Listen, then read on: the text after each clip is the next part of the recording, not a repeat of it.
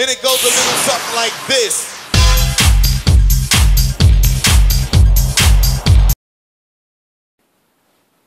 We're going to do a few manual techniques today.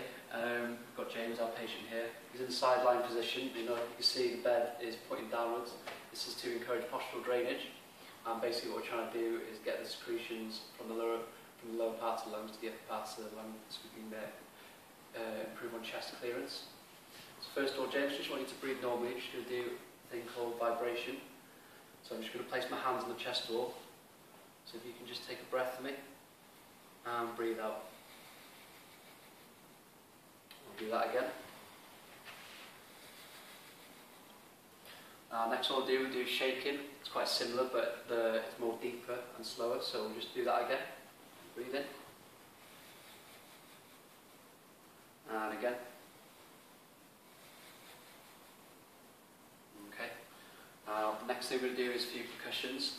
So basically, just want James to breathe normally. I'm just going to be cupping my hands and just be doing this along the chest wall. So just breathe normally for me, James.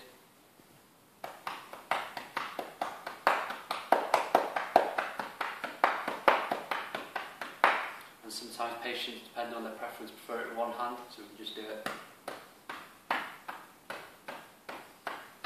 And hopefully all these manual techniques will encourage postural drainage and secretion and chest clearance.